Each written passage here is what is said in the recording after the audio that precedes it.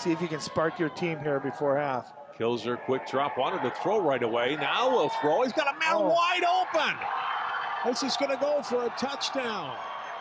Damarian McCoy, 65 yards. He wanted to look there, tucked it in. Nice job. Bought some more time. And I mean, what a tough throw, too. Rolling to his left.